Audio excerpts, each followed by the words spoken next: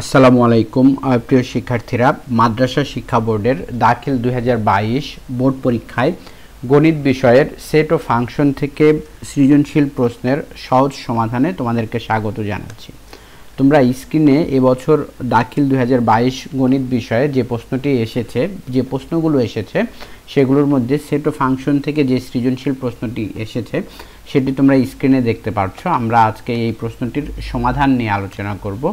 তো চলো শিক্ষার্থীরা, আমরা শুরুতেই উদ্দীপকটি দেখে আসি। উদ্দীপকে ইউনিভার্সাল সেট ইউ এর কিছু এলিমেন্টস দেওয়া আছে, এক্স এর এলিমেন্টস দেওয়া আছে, ওয়াই এর এলিমেন্টস দেওয়া আছে, জেড এর এলিমেন্টস দেওয়া আছে। ক নাম্বার প্রশ্ন বলা হয়েছে function of Y is equal to 3y square minus 2y plus 5 হলে ফাংশন অফ -1/3 এর মান নির্ণয় করো।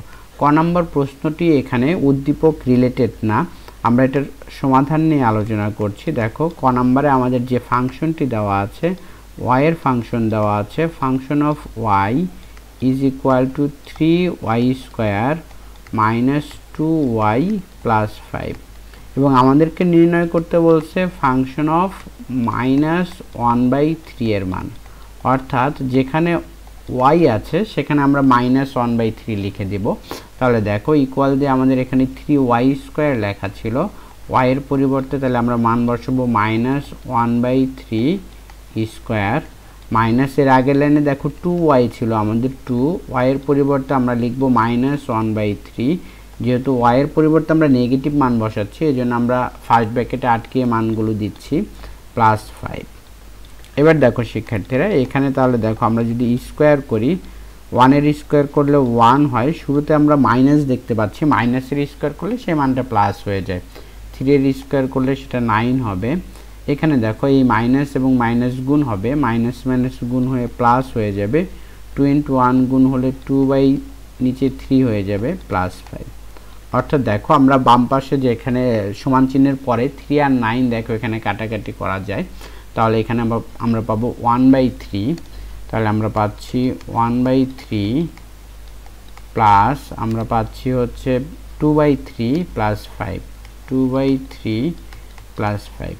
এবার যদি শিক্ষার্থীরা আমরা লসাগু করি তাহলে এখানে লসাগু পাবো 3, তাহলে এখানে হবে 1 প্লাস 2।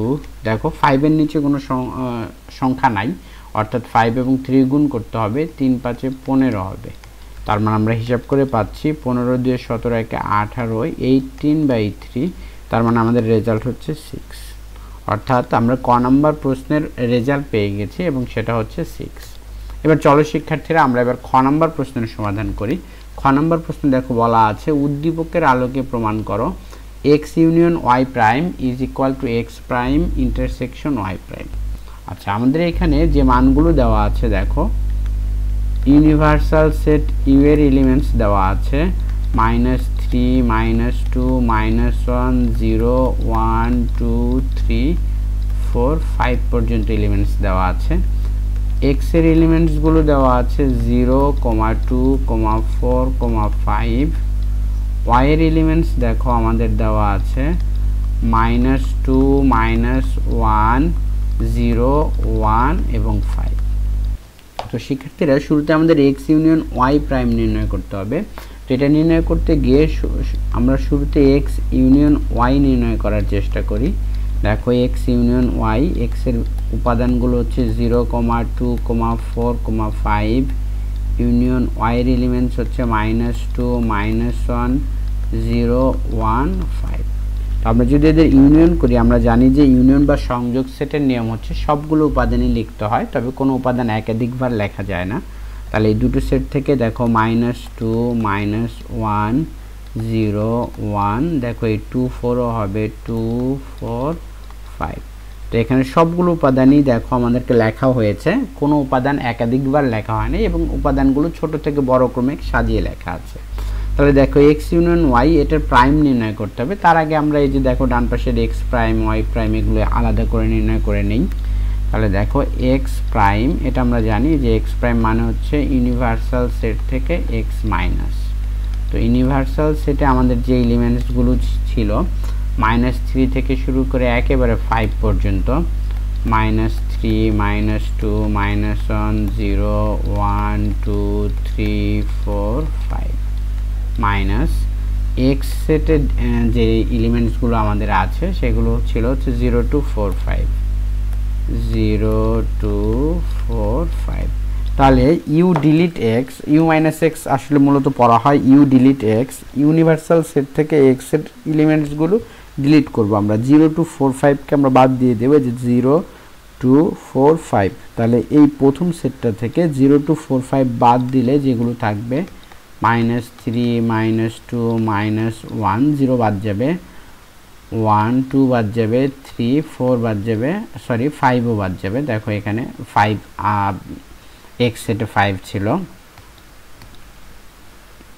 তাহলে আমরা যেটা পাচ্ছি সেটা হলো -3 -2 -1 1 3 আচ্ছা এরপর আমরা দেখতে পাচ্ছি আমাদের আরো একটা নির্ণয় করতে হবে y প্রাইম নির্ণয় করতে হবে যদি আমরা y প্রাইম নির্ণয় করি তাহলে দেখো এটাও ইউনিভার্সাল সেট থেকে y মাইনাস যাবে তাহলে ইউনিভার্সাল সেটে আমাদের এলিমেন্টস আছে -3 -2 -1 0 1 2 3 4 5 এখান থেকে y সেট আমাদের মাইনাস হবে y সেটের এলিমেন্টস গুলো হচ্ছে -2 -1 0 1 5 -2 -1 0 1 5 তাহলে দেখো আমাদের এখানে তাহলে -3 হবে -2 বাদ যাবে -1 বাদ যাবে 0 বাদ যাবে 1 বাদ যাবে তাহলে 2 3 4 2 3 4 5 বাদ যাবে তো সেক্ষেত্রে আমরা আমাদের ক্ষুদ্র ক্ষুদ্র অংশগুলো শুরুতে নির্ণয় করে ফেলেছি x ইউনিয়ন y নির্ণয় করেছি x প্রাইম নির্ণয় করেছি y প্রাইম নির্ণয় করেছি এবার আমাদের যে প্রমাণটা করতে বলছে x ইউনিয়ন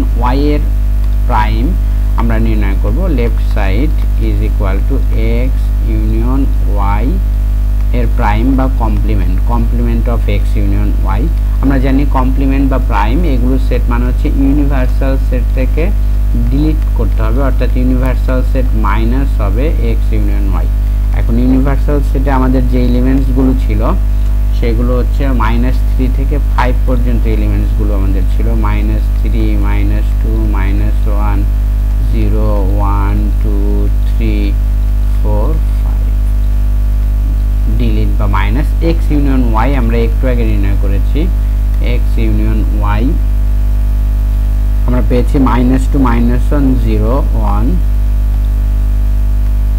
-2 -1 0 1 আরো পেয়েছিলাম আমরা -2 -1 0 1 2 4 5 2 4 5 তাহলে দেখো এই এলিমেন্টস গুলো যদি আমরা বাদ দিয়ে দিই শুরুতে তাহলে আমাদের এখানে -3 -2 বাদ যাবে -1 বাদ যাবে 0 বাদ যাবে 1 বাদ যাবে 2 বাদ যাবে 3 থাকবে 4 5 বাদ যাবে তার মানে আমরা পাচ্ছি -3, 3 এবার আমরা যদি রাইট সাইড সলভ করার চেষ্টা করি রাইট সাইডে আমাদের যেটা বলা ছিল x prime intersection y prime অথবা x এর কমপ্লিমেন্ট ইন্টারসেকশন y এর কমপ্লিমেন্ট x এর কমপ্লিমেন্ট বাই x প্রাইমে আমরা যে মানগুলো পেয়েছিলাম -3 -2 -1 1 3 -2 -1 1 3 ইন্টারসেকশন আমরা y এর কমপ্লিমেন্ট বা y এর প্রাইমে যেটা পেয়েছিলাম -3 2 3 4 -3 2 3 4 এবার দেখো এই দুটো সেটকে যদি আমরা ইন্টারসেকশন করি তাহলে আমরা যে কমন এলিমেন্টস গুলো পাচ্ছি -3 আর দেখো কমন এলিমেন্ট পাচ্ছি হচ্ছে 3 দেখো যেটা লেফট সাইডের সাথে মিলে গেছে সুতরাং left side is equal to right side তো চলো শিক্ষার্থীরা এবার আমরা গ নাম্বার প্রশ্নের সমাধানে যাই দেখো গ নাম্বার প্রশ্নে একটা অন্বয় বা রিলেশন দেওয়া আছে r is equal to x, y such that x belongs to z, y belongs to z এবং y is equal to x plus 2 অন্বয়টিকে তালিকা পদ্ধতিতে প্রকাশ করো এবং ডোমেন ও রেঞ্জ নির্ণয় করো তো শিক্ষার্থীরা এখানে আমাদের যে রিলেশন বা অন্বয়টি দেওয়া আছে সেটা আমরা আগে শুরুতে লিখে নেই অন্বয়টি r is equal to x, y such that x belongs to z, y belongs to z এবং y is equal to x plus 2 এটা আমাদের দেওয়া আছে তাহলে আমরা শুরুতে লিখব r a বর্ণিত শর্ত হতে পারে। আরে আমাদের যে শর্তটা দেওয়া আছে আমরা সেই শর্তটা লিখছি। আমাদের শর্তটা দেওয়া আছে y is equal to x plus 2, এটা আমাদের দেওয়া আছে। এখন দেখো, এখন প্রত্যেক x বিলংস টু জেড, দেখো x এর মানটা z এর এলিমেন্টস হবে, এই যে রিলেশনেই বলে দেওয়া আছে প্রত্যেক x বিলংস টু জেড এর জন্য y is equal to x plus 2 এর মান নির্ণয় করি। তাহলে আমরা এই মানগুলো নির্ণয় করব এখন। তো শিক্ষার্থীরা দেখো, এই মানগুলো নির্ণয় করার জন্য আমরা একটা ছক তৈরি করব।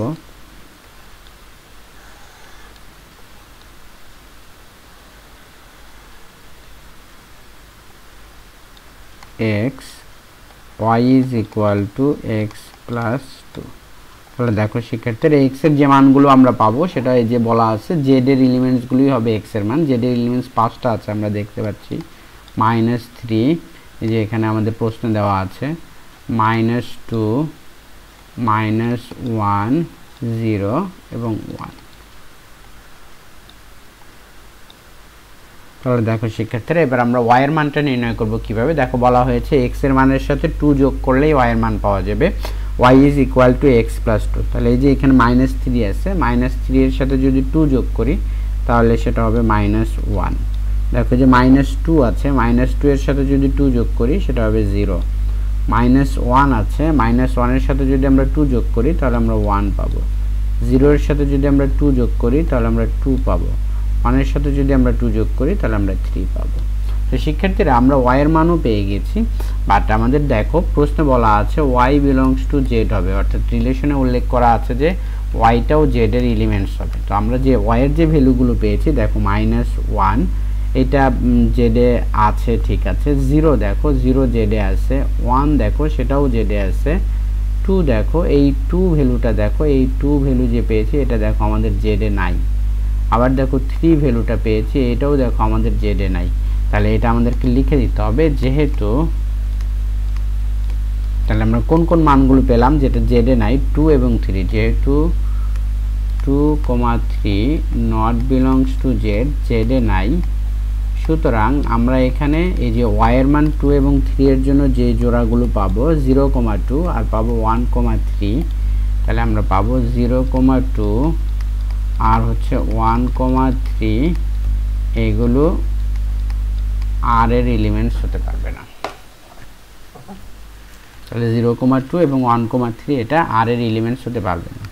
তাহলে আর এ বা রিলেশনে আমরা যে এলিমেন্টসগুলো পাবো সেগুলো কি কি পাবো দেখো, -3, -1 যে জোড়াগুলো পাবো, তারপর আর কি পাবো, -2, 0, -2, 0, আর কি পাবো -1, 1,